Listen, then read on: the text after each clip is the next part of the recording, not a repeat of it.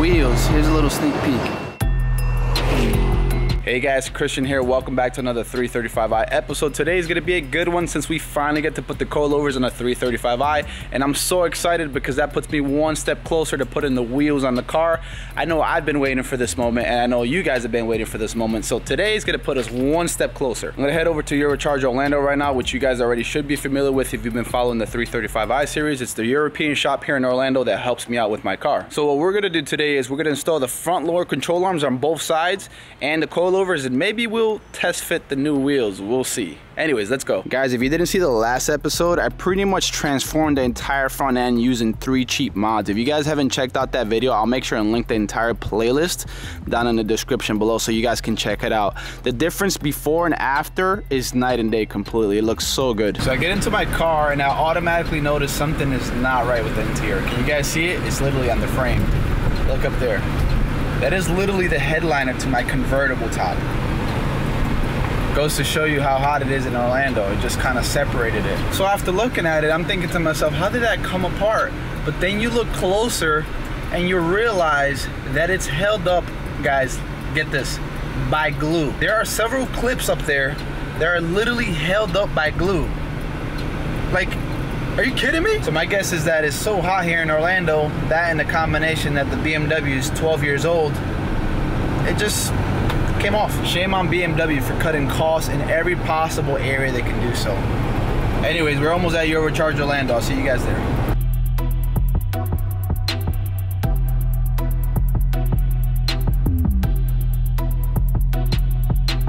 Watch how fast the shifts are with the XHP transmission flash, guys. Watch this.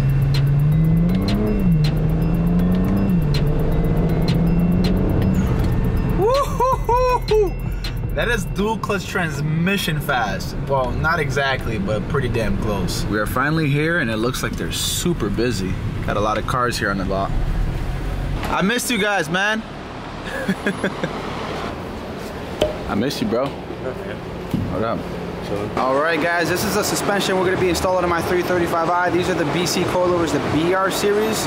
Pretty much the entry-level one, but to be honest, with all the features that it comes packed with, I wouldn't really call them entry-level because they offer so much things than the other competitors do for the price point. I think I paid a little under $1,000 and they come with everything that you want. Obviously adjustable coilovers, you get adjustable dampen, and essentially everything you need to lower your car and make it drive great. To my left, these are my wheels. Here's a little sneak peek. Alright, that's enough. And as far as adjustable dampening, it's really hard on the E93 convertible to get to the back struts. So I ended up paying like $40 to get these extenders.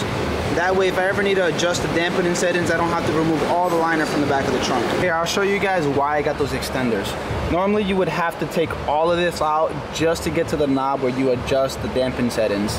And instead of doing that, you get the extenders and maybe we can route them out. Maybe through the side right here, so then you can adjust it much easier without having to take all of this off. Eurocharge Orlando's BMW Master Tech Angel wasted no time and got straight to work. Like I said earlier, we're going to be installing some new front lower control arms to both sides. The bushings are bad on mine, and I ended up buying new bushings before, but then we realized that the ball joint was bad as well, and they don't sell that separately. So I went ahead and bought 2 brand new front lower control arms.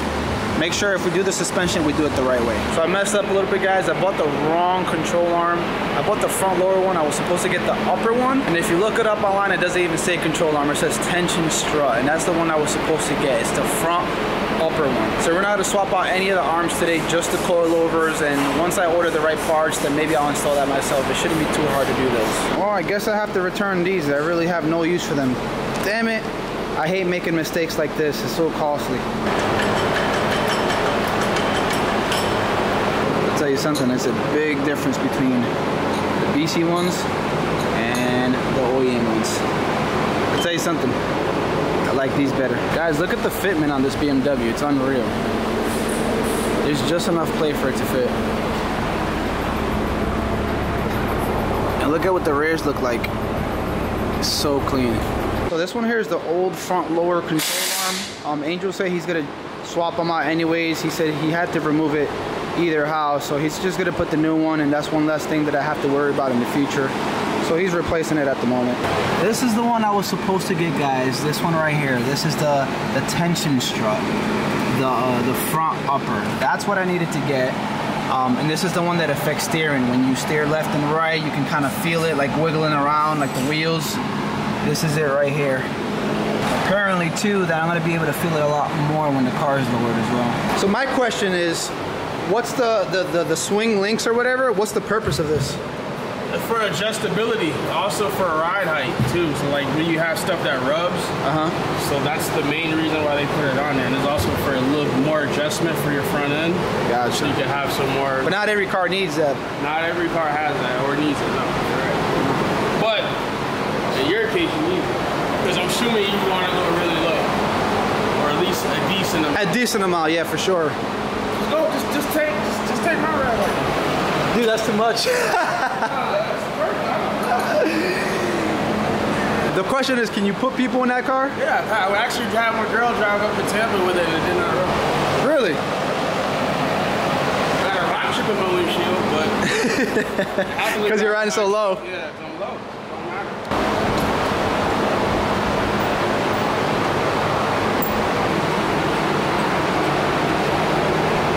You see all the work that he's going through over there?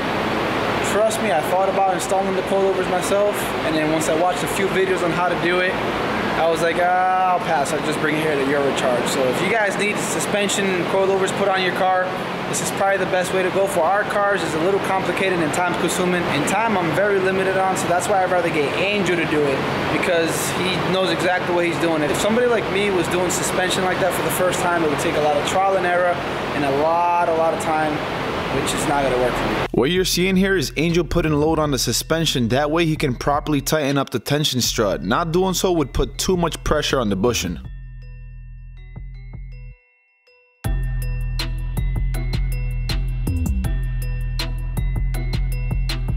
It seems like you did this one much faster than the other side. Yeah, it just has less sensors. The other one has more sensors on it too. Oh, it has more sensors on that side? Yeah, it has the steering angle sensor and the ABS and the brakes. It's all on that side. Yeah, this one just has the ABS.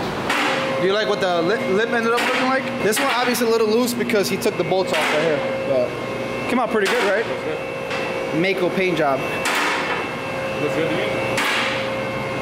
It passes in my eyes. All right, guys, it looks like the two front coilovers are already installed. So now I'm just gonna start working on the back side. Guys, I'm gonna show you a really sick car that UNRELIABLE Orlando is working on at the moment.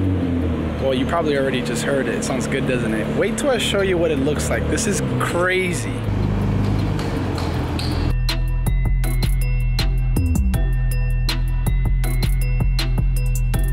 Look at this. Dude, that is absolutely beautiful, guys. With the Liberty Walk wide body kit. I mean, this is just sitting right. Your car? Yeah. Dude. Oh my goodness. It looks so good. Let me know what you guys think about this car. I mean, this looks aggressive as hell. What you said? It's that way. Imagine all the people living in peace. Wow. I wonder what the offset are on these wheels. Holy sh.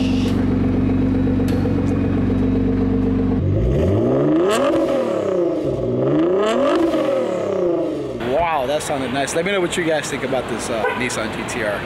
I think it's sick. This is definitely the part I had the most curiosity with. This looks like a to do. Yeah, somewhat. Just gotta take out this cover. Is this soft spot where it's at? Nah, it's Oh, okay.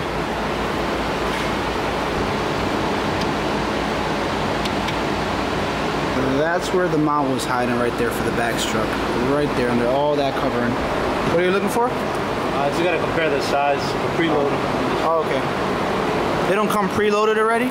Yeah, I just want to make sure because sometimes they don't. They say they do, and then it's like they're different. And they're off. Yeah, just want to make sure. They look about the same? Yeah, they look about the same. As you can see, unlike the front coilovers, the rear ones have the strut and spring mounted separately.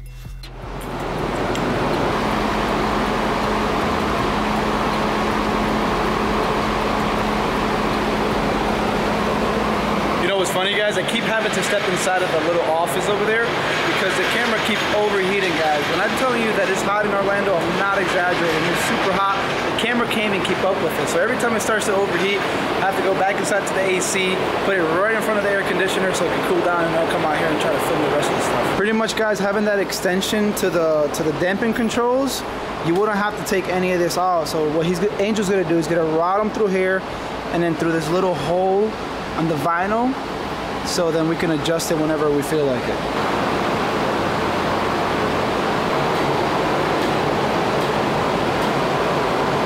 If you guys see this vacuum hose line right here that goes connected to the exhaust, this is what operates the flap that's on the left side of the exhaust. And if you take this off, it's supposed to make your exhaust sound louder and much better, because it's going to deactivate the flap essentially.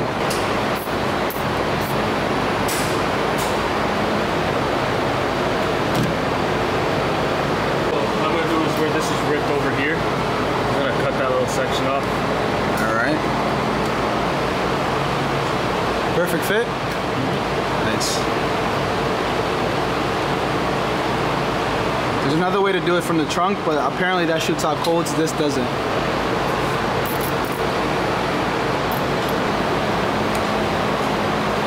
Nice. We'll see how it sounds later on once we put the vehicle down. Should sound really good. Oh, this is the last side to add the suspension, guys, and we're gonna be able to see how good she's gonna look. They work on all types of cars here at Eurocharge. You got BMWs, you got a Bentley, the Nissan GTR that I showed you guys earlier. You got more Mercedes, BMWs over there, and that 335i all the way at the end over there, which is apparently one of my viewers. Let's say you're putting everything back up. All right. I don't know if you guys can see that, but the lip that I just installed recently already scuffed the paint underneath. Yeah, I'm super glad I bought these extenders because it's gonna be less of a pain whenever we need to adjust the damping settings on the suspension. We can route them to come out of the trim on the side. That way it's easily accessible.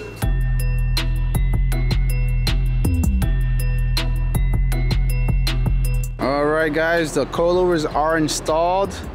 I mean, maybe the front looks a little lower than what it used to be, but definitely not the rear. It's almost the same, and that's because these are the stock height for the coilovers. Obviously, I'm gonna adjust them once I get the wheels on the car. And to be honest, the ride height on the stock wheels looks really good. Obviously, on the video where I install the wheels, we're gonna fine tune the coilovers and make sure that it sits just right and it has the best fitment we could possibly get it to have. Hey guys, so it's the next day. I wanted to drive the car around for a little bit before I give you guys my impression on the BC coilovers. Typically, when you first install coilovers, you wanna drive around a little bit. That way the whole suspension can settle in properly. Look at this, guys. This is without me adjusting the height. These are just the coilovers slapped on directly.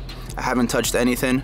It's settled in completely, and the fitment looks really good on the stock wheels. And here are the front wheels as well. They're sitting pretty lower than yesterday before I started driving on the car. Now that I drove on it, it dropped just a bit, and the fitment on those wheels just looks so good. And this is what the entire car looks like from far.